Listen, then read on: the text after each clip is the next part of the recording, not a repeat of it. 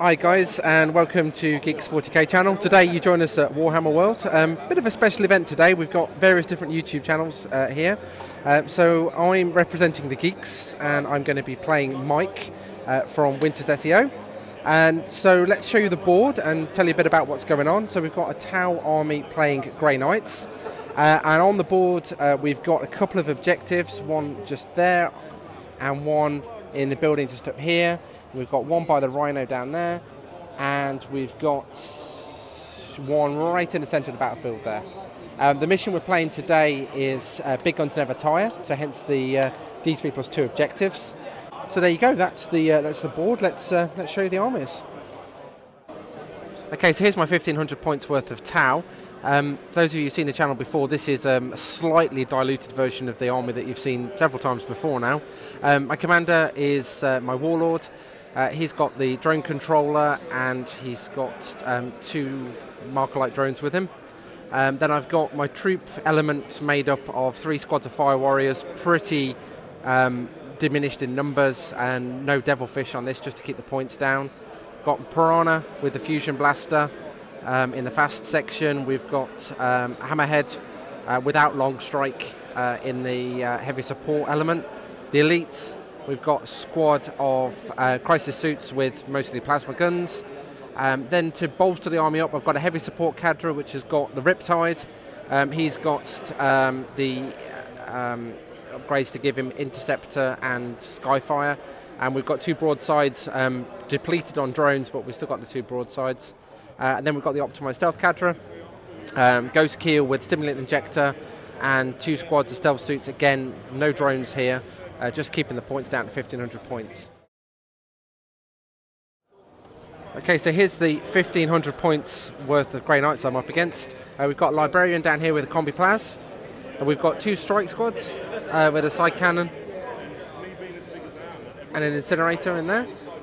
And then we've got a 10-man Terminator squad. Basically what you see there is what you get, so a bit of a combination of weapons in there. Then we've got 2 Dreadknights, one with an incinerator and a hammer. And then one with a side cannon, and the jump upgrade on that one. And then we've got Storm Raven, which is, again, is kind of what you see is what you get there. But awesome minutes. I do love these little Terminator guys. Really, really good. And a bit of a conversion going on down here, I think, as well. So really good, nice looking army. Can't wait to muller them, hopefully. Well, deployment is a slightly one-sided affair. The Grey Knights are using Nemesis strike formation, so there's nothing there. Over on my side, I've put Fire Warriors supported by the crisis suits down here. The commander's just there. Heavy support cadre just milling around at the top there. Ghost Keel and Hammerhead. Fire Warriors there on the objective, and I will be infiltrating the stealth suits into the building just over there, so I'm going to pick those up and move those in a second. And like I said, because delayed deployment, if you like, whatever it's called these days, there's nothing on the other side at all, which is a little bit weird as an interesting starting point.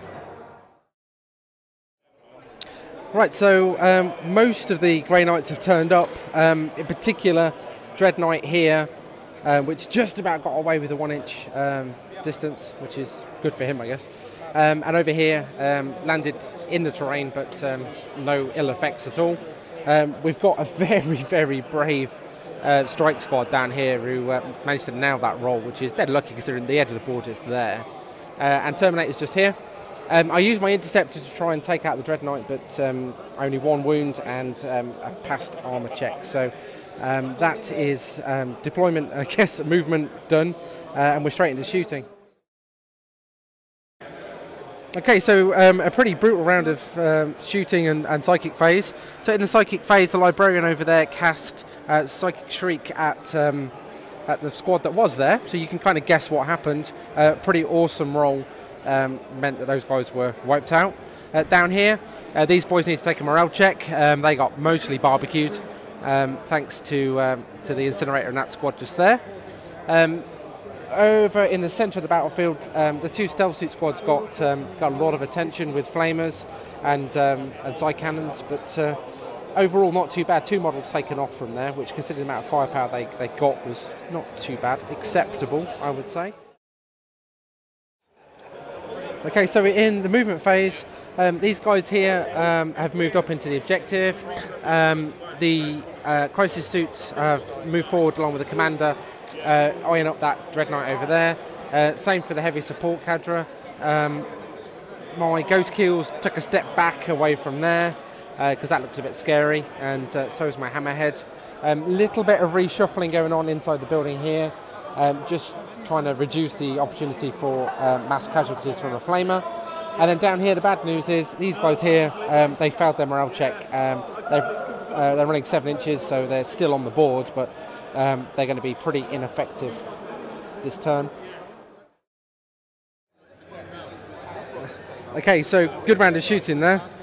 The crisis suits, with the extra support of the commander and a MacLeod or 2, has taken out Dreadnought over there, which is awesome because he's heavy support, so that's an extra victory point.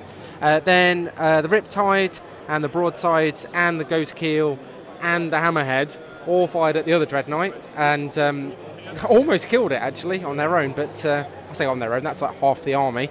But they did leave it with 1 wound. Then I remembered I got these boys hiding out down here, and just sheer weight of shots really on these guys, they've taken it out. So that is another victory point, and also taken out a potential threat there that I didn't like the look of very much. So that is a good round of shooting.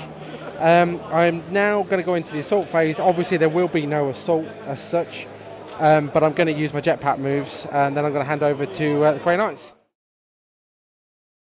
So in the movements phase, the strike squad down here have basically corralled this poor little squad down here, and the Terminators have bunched up and started to move a little way forward.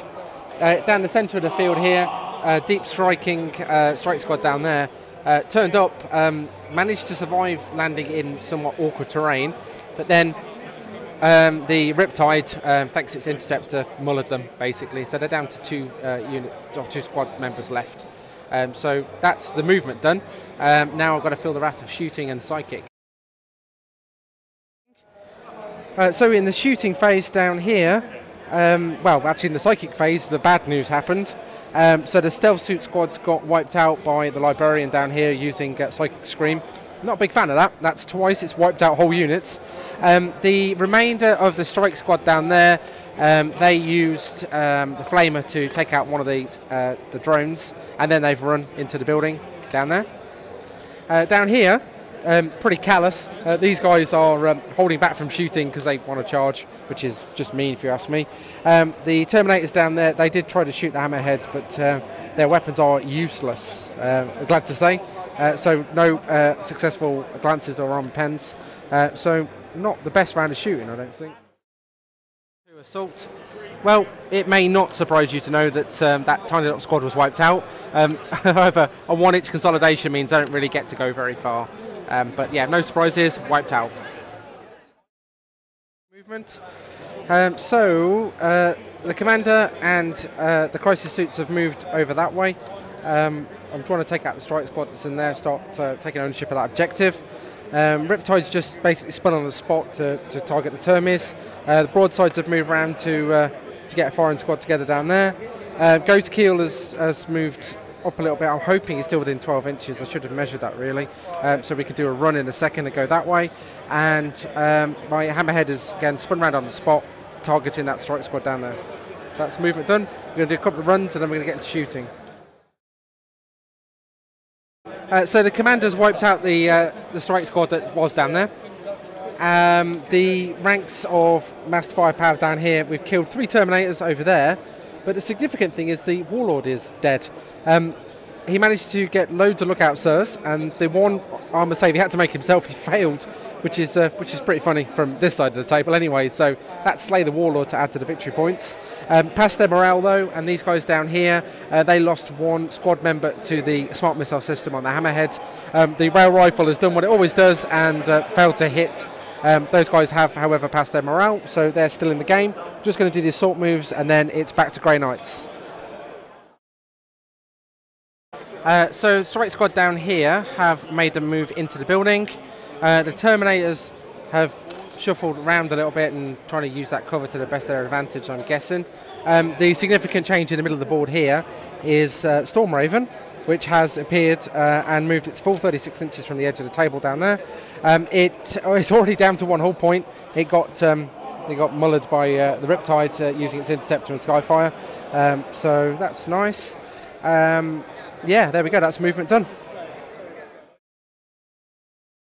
Not a lot to report in the shooting phase. The Terminators down the back there shot into the crisis suits. They've killed one guy, knocked the other one down to a wound.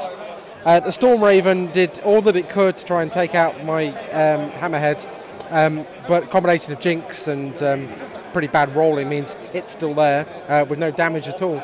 And then down here we've got a 1-inch run move just to move those guys forward a little bit closer to the objective. That is the end of that turn. So broadsides have split off from the Riptide a little bit, and they're looking at that strike squad down there. It'd be nice to kill those guys. Hammerheads basically stayed put. My crisis suits down here and the Ghost Keel have moved up to try and get the Terminators without much of a cover save. My commander is just going to stay where he is because he's quite happy.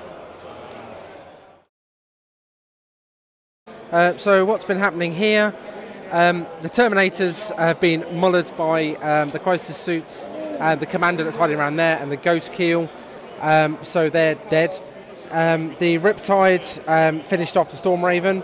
The 6 guys inside, somehow miraculously one guy who is going to be nominated as hero got blown out the side of the vehicle, and he's landed over there.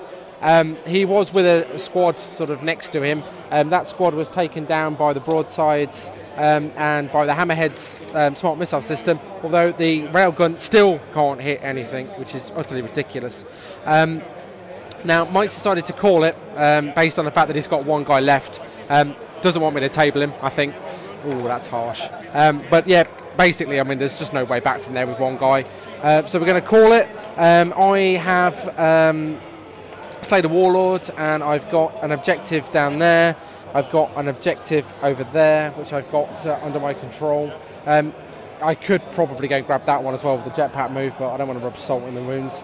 I did, however, concede first blood, and this guy is technically on that objective, so we'll tally the scores up and work out exactly how that looks. But pretty convincing victory for the Tau. So, once again, guys, we really appreciate you taking the time out to watch the videos. If you like what you're seeing here, then please hit that subscribe button. And we look forward to seeing you on the next one.